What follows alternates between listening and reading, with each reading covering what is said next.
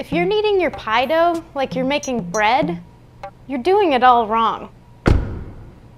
It's tempting to work your pie dough until it's soft and pliable and seems like it's really easy to roll out. But that's about the worst thing you can do. Overworking the dough is gonna melt the butter and it's gonna create gluten. That's gonna give you a tough, dense, chewy pie crust. And that's just wrong.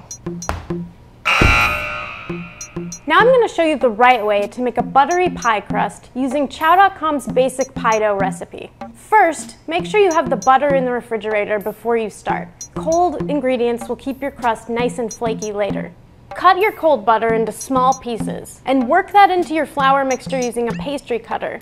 Don't overwork the dough, lightly work it until it's about the texture of cornmeal. Next, add enough ice water so the dough just starts to come together. It might be tempting, but do not put extra water in. Only add what the recipe calls for. You just want to be able to gently push the dough together with your hands.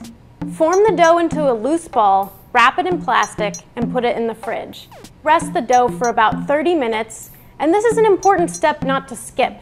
Resting the dough allows the gluten to relax, and it also lets the water distribute evenly, which is going to give you a flakier crust in the end. Take the chilled dough out of the fridge, roll it to an even thickness, and put it in your pie pan. Trim off the excess and crimp the edge. Now you have a homemade pie crust ready for your filling of choice.